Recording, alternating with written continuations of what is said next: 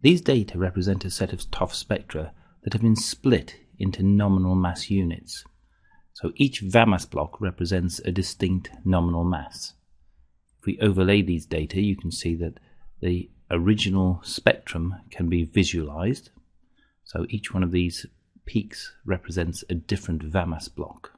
One of the reasons for saving the data as individual VAMAS blocks is that while ToF spectra are collected, the majority of the bins within the time spectrum are close to zero, whereas the data of interest is centered around these nominal masses.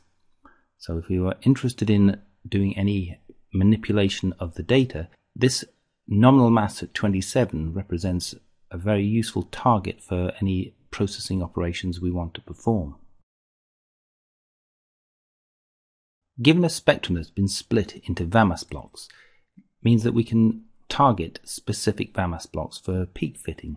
In this case, we'll have a look at the 27 nominal mass, which has two peaks, and these are quite interesting in the sense that they are well separated, so you can clearly see the peak shapes, and they represent two different forms of peaks that you see in ToF spectra. We have an elemental peak here that has a characteristic asymmetric shape, and then we have a CH fragment type peak which has less of an asymmetry, and so both of these peaks are reasonably representative of the type of peaks that you see in other situations.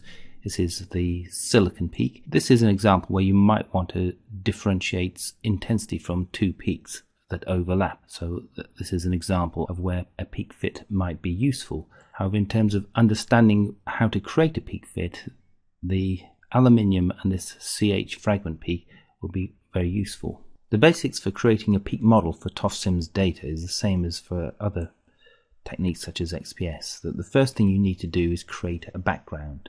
In this case, we've got a background type of 0. Next, we go to the components property page and create a pair of peaks. We'll just give these different names. So we have two peaks that have come in, and the line shapes are LF line shapes, which can be used for asymmetry in other techniques. But in this case, what we're going to do is look at a new line shape, which is the QA line shape. The QA line shape is very similar in its definition to the LA line shape. The difference is the QA line shape is aimed at peaks other than XPS peaks, and in particular techniques where you have a flat top peak, for example quadrupole mass spec, you have more of a flat top peak, so hence the QA is useful for other techniques than ToF SIMS. But nevertheless it has a place within ToF SIMS, because not only does it have a different shape here, it also has a tighter spread in the wings. So you can see that the spread differs significantly from the LA line shape, and that would be the Lorentzian line shape. That would be the underlying shape that would be associated with an XPS peak. But in terms of mass spec, the basic shape is somewhat different, and this is once again, like the LAs, convoluted with a Gaussian.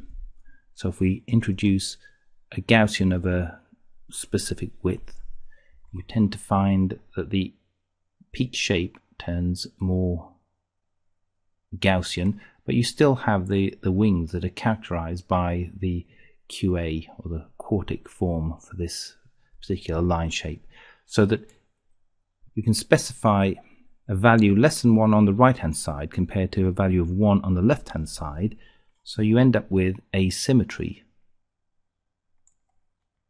And if we suppress this wing here, which would be another feature that you'd see in ToF SIMS, you make that 1.6 for example, you end up with a suppressed wing on the left hand side and an extended wing on the right hand side, and when we say fit, we end up with a reasonable fit to these data.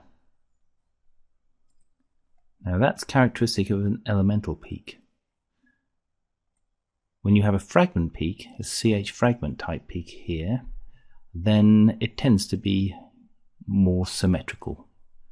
And while we could carry on using this particular line shape here, you can actually do a reasonable job with the QA by simply using a symmetrical peak by using a single parameter. This is 1 for both the left and right hand side.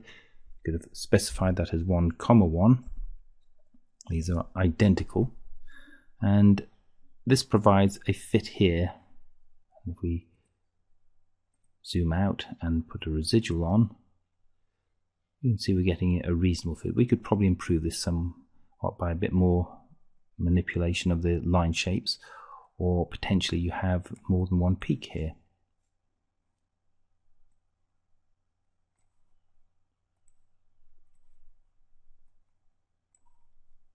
Say fit, and perhaps this is the fit that would be required. But nevertheless, you end up with a peak model, and if I propagate this peak model,